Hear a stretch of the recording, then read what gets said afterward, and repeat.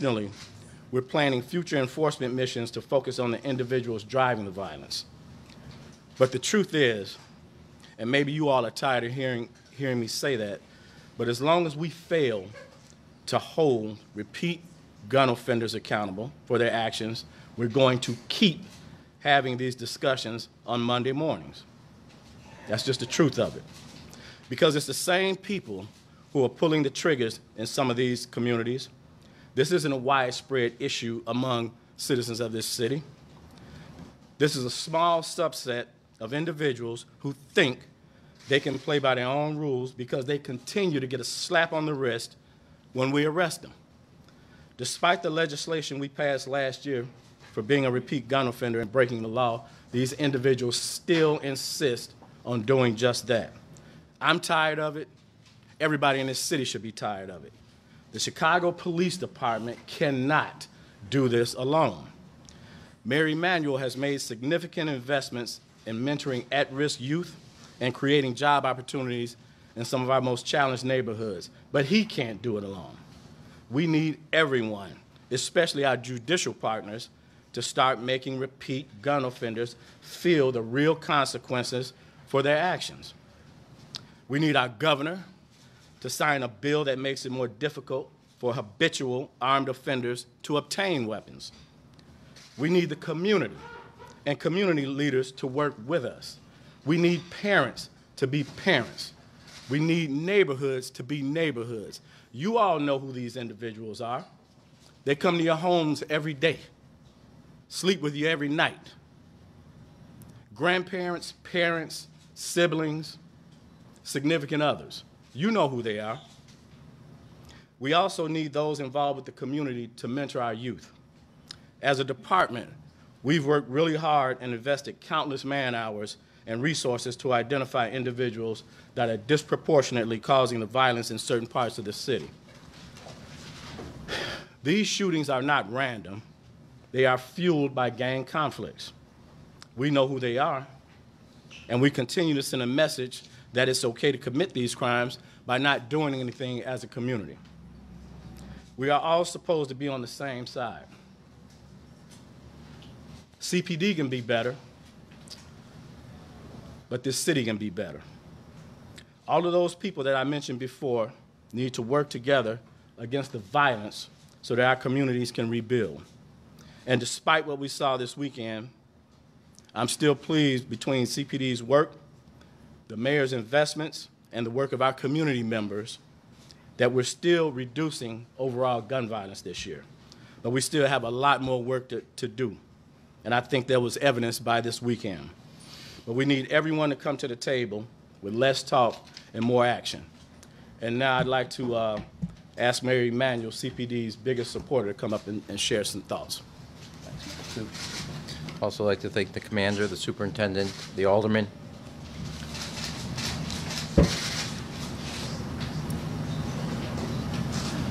This morning, I spoke at a graduation of young men and women that's part of our summer jobs. Their parents were there. And I told them then, as I told them about taking my train in with my daughter as she went to her summer job. These are young kids from our high schools. And I said to the parents, you know, in the Jewish faith,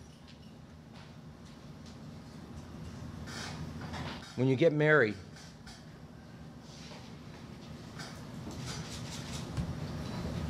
you break the glass. And the reason is to remind us that in a moment of joy and happiness and celebration of life, life is fragile. And I asked the parents, in the same way that I said goodbye to my daughter on the train, and they're looking at their children celebrating this milestone, to hug them, to tell them that you love them. Because I was leaving that graduation, and I was going to Mount Sinai and Stroger Hospital.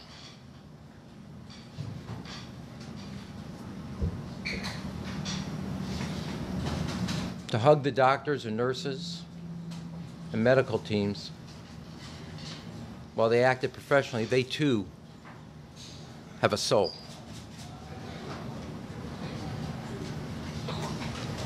And let them know how much I appreciated what they did this weekend.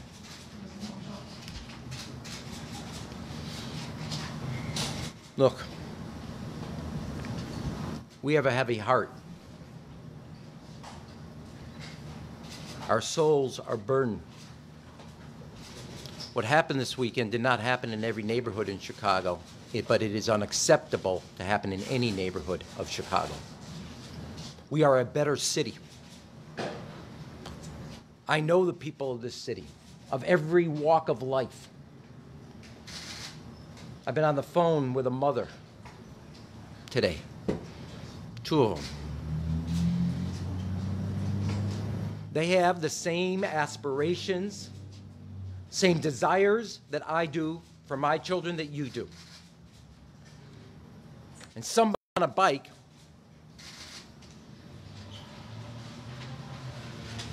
takes that child from that parent. This is not about the Chicago Police Department alone. It's not about a summer jobs program alone. This is about the fabric of a neighborhood and community.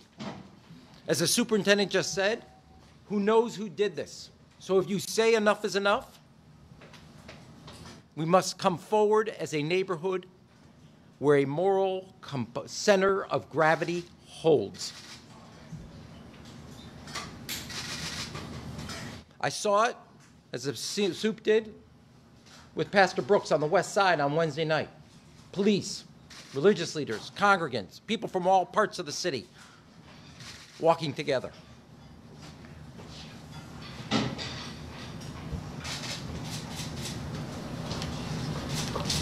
You can talk about the weather, but the weather didn't pull the trigger.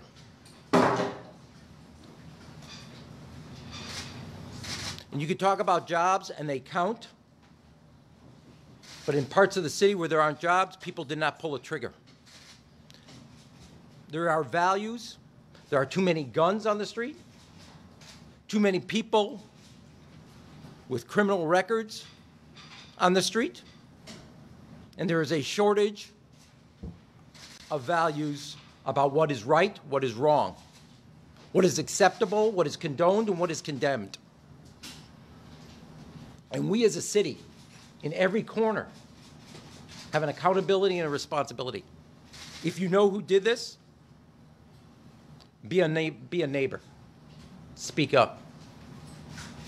Neighbors come together. The city will be with you shoulder to shoulder. But this is not about alone how many police, where were they. The superintendent will take accountability for that. This is not about how many summer jobs investments. We will do that, and we have more to do, much more to do. But there's something more at stake.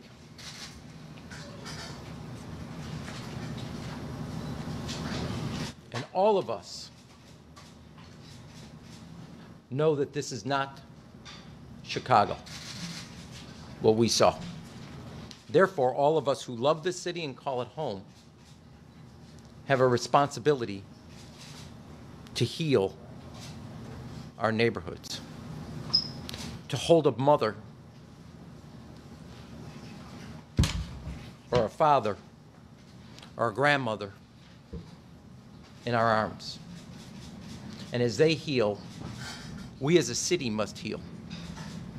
Not by pointing fingers, but by finding compassion and concern and actually being a neighborhood and community. I have met these people, as yesterday in Belmont Cragen, celebrating together the possibility of a new school. That is who I know we are, and we are better than what we saw. It may not have been in your neighborhood. It may not have been in your community. It may not have been in your block. But that block, that neighborhood, and that community is in the city of Chicago, and it is part of our home. And the people that make that up, that community, know that they have a city that stands with them.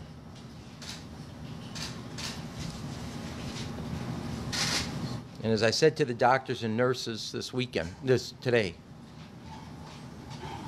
to not forget to take care of themselves as well. My parents met at Mount Sinai. They did a heroic job, as our police officers did, as our residents. But they too have a soul. They too have a heart. And this rips at both of those. We owe it to each other to do better and be better. Take questions. Superintendent, have any people been arrested in connection with the shootings that happened this weekend? Say again? Have any people been arrested in connection with any of the shootings that happened this past weekend? We have really good leads on quite a few of them, but we haven't made any physical arrests yet.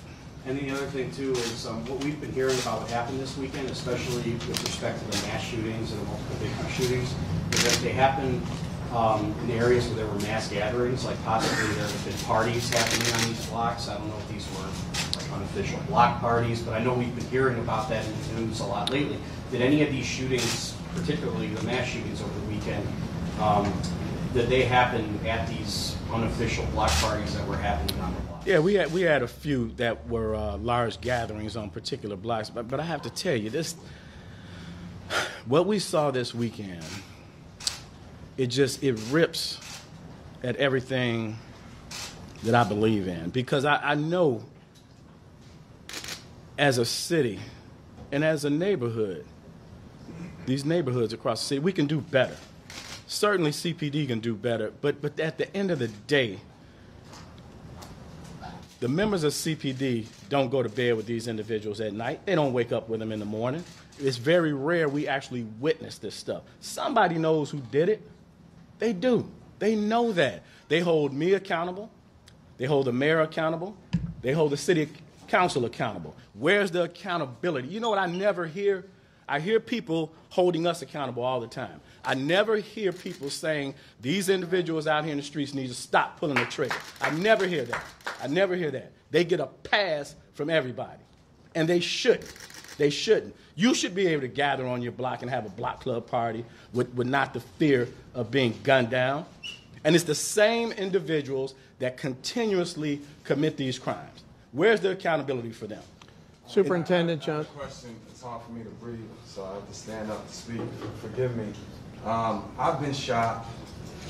I was a drug dealer half my life, and I shot a lot of people.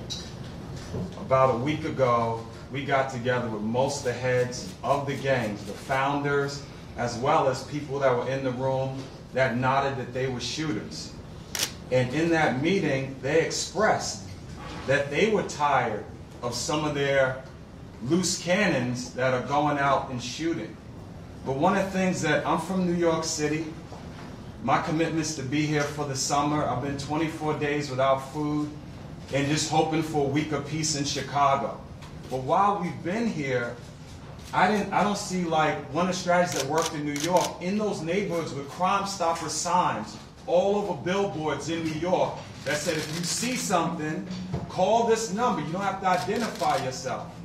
I'm just wondering, are you guys at a point now where you would say, hey, I'm clergy, can clergy come in? Can ex-gang members come in? Can cops in other areas? New York City is now one of the safest cities. LA is now safer. Can y'all join forces? Is there openness to that of saying, okay, we're not Chicago, we don't know everything. Can we now make this a national issue where we all work together and share intelligence? Maybe it's happening, but I pray for y'all regularly, and I pray in Jesus' name that you guys knock this out the park, because we want to be safe. My wife and I had to dive on the floor while we were driving here 2 minutes from a shootout. Okay. So you guys You know are what? doing great. Listen, I appreciate those comments, and the answer to your the short answer to your question is yes, we are doing that. You know, since I became superintendent, I've been all over the country as well as my command staff, collaborating with other agencies to do exactly what you're talking about. But at the end of the day, you are exactly right. A lot of the shooters that I talk to, they're tired of it. Well, then, if you're tired of it, prove you're tired of it. Get your buddies to put down the guns. Super, is anybody talking so far? Are people from the community talking to you guys, giving you tips about what's happened this weekend? Has that flow of information started? Yeah, Ryan, we have been talking to several individuals. You know, listen, the good people in these communities, and the good people far outweigh the bad people. They do far outweigh them. They're sick of it. So yeah, they're calling. I got several calls this morning myself. You know, I think half the city has my cell phone number. You know, so people call me to give me tips and clues. You know, but we work hard with the detective division. We work hard with the state's attorney's office to ensure these people, if you do come forward and testify, it's our obligation and responsibility to keep you safe. Let me do one thing and then go right to you. Okay. I regularly attend church, much to my rabbi's chagrin, but I do. I've seen the love, compassion, and sense of community in that place of faith on Sunday. It needs to be out on the streets, Sunday through Sunday, not just confined to the walls of a place of worship. And I've seen a lot of religious leaders and members of those congregations do exactly that. Take that faith, take that sense of neighborhood out to the street. That's what Pastor Brooks did on the west side. That's what a number of pastors on the south side do. Don't think for a moment people don't know who in the neighborhood was responsible, who actually did this. And so if you say to yourself, enough is enough, will that implore you to then do something so this doesn't happen again? The offender, in almost every situation, I can't say it universally, is known by somebody. They have a moral responsibility to speak up so there can be legal accountability for those actions. Mayor, I just want Roseanne. to I promise. follow up with, you mentioned the numbers are down, Superintendent. Hmm. Why then such a violent weekend this weekend? What has your investigation told you about the gang dynamics or whatever that led to all of these shootings this last weekend? Well, you know what? You know, people have asked me, is it the weather? Is it this? Is it that? No, it's the psychology of the people pulling these triggers. That's what it is. You know, weather, all that does is afford more people to be out to enjoy the summertime. But the weather doesn't cause a person to say, you know what? It's 90 degrees, I'm going to go out and shoot somebody. It doesn't work like that. It's just simply holding these individuals accountable. Now, the fact that we had so much this weekend, you know, we'll have to wait and see if we can determine that. But I doubt, because, listen, this was contained in roughly 4 districts in the city, on the south side and the west side, right? So it's not like those people got together and said, we're going to go out here and create chaos. That's not what happened. It's just a matter of us being better as a society, holding people that pull triggers accountable. Superintendent, did Lollapalooza play any role in perhaps? No, there was no drain of resources regarding Lollapalooza. That was all overtime initiative that handled Can I Lollapalooza. add one thing to this? I really want you to hear a couple things. This did not happen in every neighborhood, and it's not acceptable in any neighborhood. As the superintendent just noted to you, as they look at this, there's about 4 or 5 districts, primarily on the south and west side, that the bulk of this criminal activity and gang violence happened. There are neighborhoods and communities similar to the ones where this happened, where nothing happened. Similar weather conditions, similar economic conditions, similar family, cultural. So the question is, what made that different? And I'm constantly reminding you, not every question, but like you asked appropriate question. Lollapalooza question was asked. Where was the police? What were they doing? What happened here? What was the distribution? There's another set of questions, legitimate questions. I'm not questioning the questions. There is a component of this that gets to a moral, ethical, value piece that is a question that must also have equal value and be measured in the same way. And I do want to implore, and I say this, having talked to one mother today lost a child, she did everything right as a parent.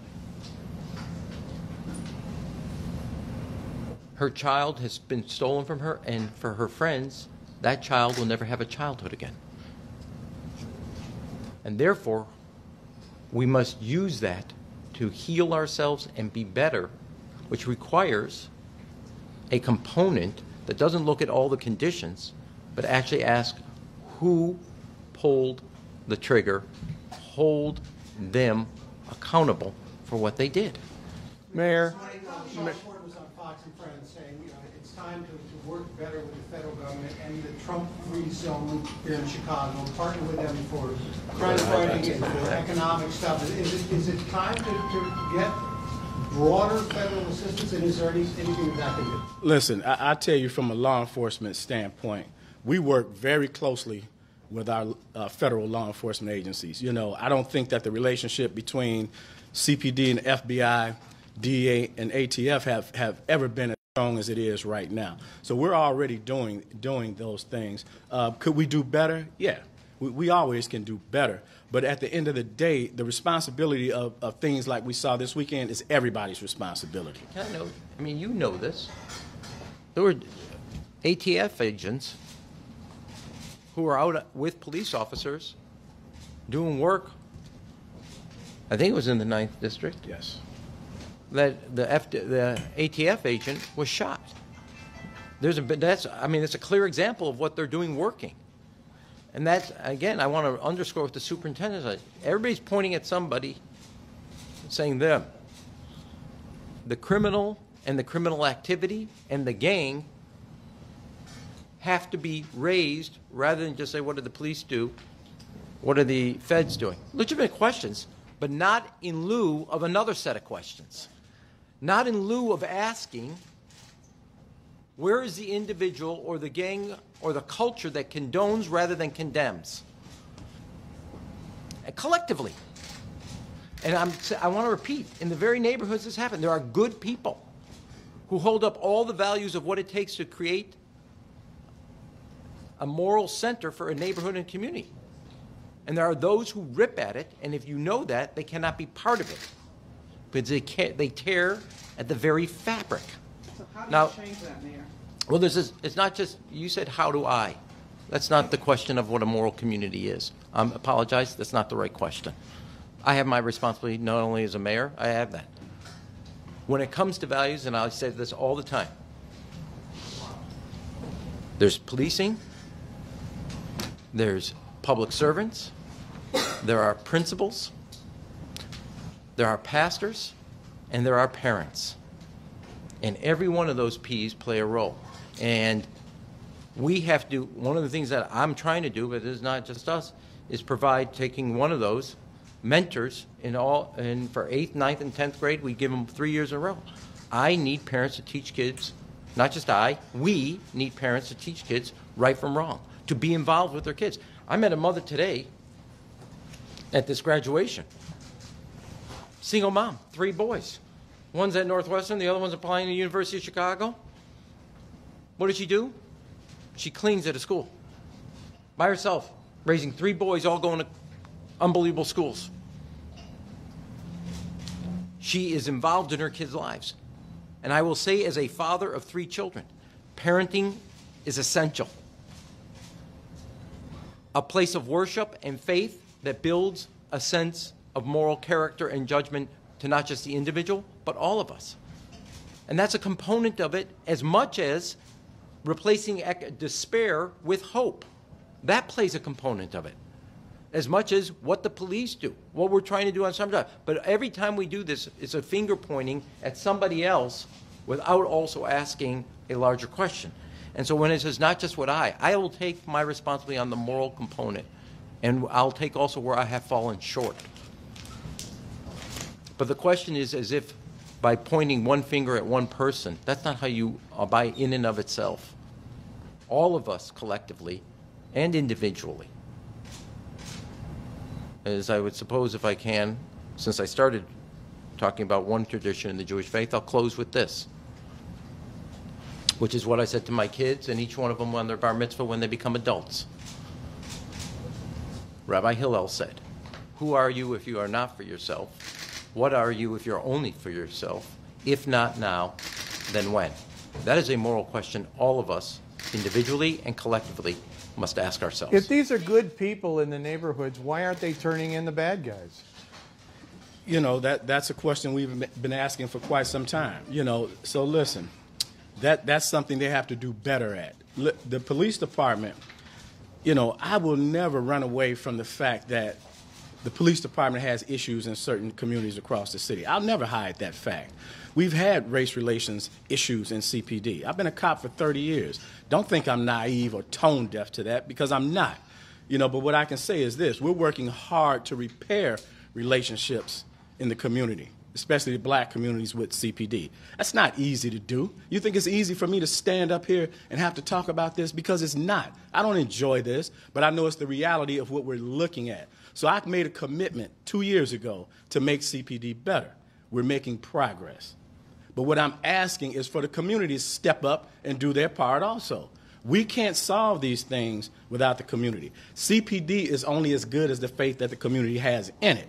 So it's up to me and my command staff to try and repair those relationships in the community. And we're making progress. But at the same time, every societal ill just simply can't be placed at the doorstep of the police department and expect them to handle it. The police department isn't here to raise children. We're not. I can't tell you how many people come up to us talking about their kids and what we can do. No, it's not about what the police department can do. It's about what you should do. You should do. And sometimes it does take a village to raise a child. I'm okay with that. You know, when we see parents out there struggling, it's our obligation and responsibility to reach back and help them raise their children, help them be better parents. You know, so I'll take care of the CPD part of it, but we still need the community's help in resolving some of these issues because it should be heartbreaking for everybody in this city to see what happened this weekend. And again, it was contained to, out of 22 police districts, it was contained to about 4 police districts. So the city isn't on fire. We just have to do what we have to do in those challenged areas to make it better. I think you got it. Do you think the city and residents are shell-shocked going through PTSD? I know Father Flegg over the weekend tweeted or Facebook, "Where's the outrage?" And you talk to some of these people, they're just like, "Oh, that's just terrible, that's awful." It just seems like it's just a rote answer. Yeah, that's a frustration that I see. You know, listen, my relatives, people I grew up with in the city, call me all the time. And what worries me is that in certain areas of the city, we begin to normalize these things. And it isn't normal for a child to grow up. Let me digress for a moment. I was out on the west side one day, and I was just watching kids play on a playground. And right around the corner from where we were sitting, it's about 4 gunshots. Bam, bam, bam, bam. I see these kids immediately go down on the ground. We go around the corner, we could still see the smoke, but the offenders were gone. So as we're riding around the block looking for them, we go back past the playground. Those kids that had ducked down are now back up playing like nothing happened. That's not normal. It's not normal for those kids to think that that's okay. And I think in certain aspects, we become desensitized to this type of thing. And we have to do better. We've been talking with community people right now about standing up trauma treatment for people in the communities when this type of thing happens, because the worst thing that we can do is not do anything and let folks in these communities become desensitized to what's going on, because this isn't right, it's not normal, and they shouldn't be growing up like that. In certain cities, they'll put up a tower after someone shot beyond a plan like that. When you ask about if these are good people in the community, I can answer that question for you. Because I lived in the community. He can't. That's the problem. if you want, I can tell you from my perspective why they won't tell. No, I know why they won't tell. I'm not new to this city. I've been covering this shit for years. I know exactly why they won't tell. But that's bullshit. Your house will become a vacant lot. Yeah, I know. Kids will get killed. You know what? And in another part of the world, if this were going on, we would call that terrorism. So Ron walked in front of me right as you walked Okay. in front of me. But it's not the organized gang. It's these wannabe gangs. Traction. Sorry. Yeah, I gotta go.